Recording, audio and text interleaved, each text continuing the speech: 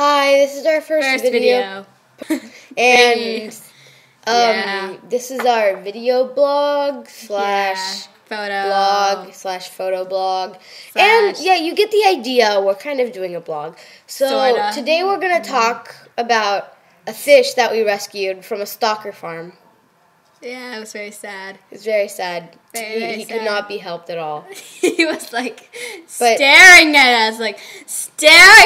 It was like creepy. And like when we walked away, we could see him staring. It was like creepy. Like imagine that, a fish just staring at you with its big eyes, just staring, and it's bright red, and its gills are like flapping like there. He's like, and he's making bubbles randomly and like eating legs and. So yeah. It was so sad. We saved him from the farm, not shelter, and we are making a shelter. Yes, I saved stalkers. I saved her from stalkerhood. I used to be a stalker. Yes, that's why it looked really creepy and like stared. I saved her from stalkerhood. I was never a stalker, but I was built to be one. Yes, she was. She can stare with the meanest stare.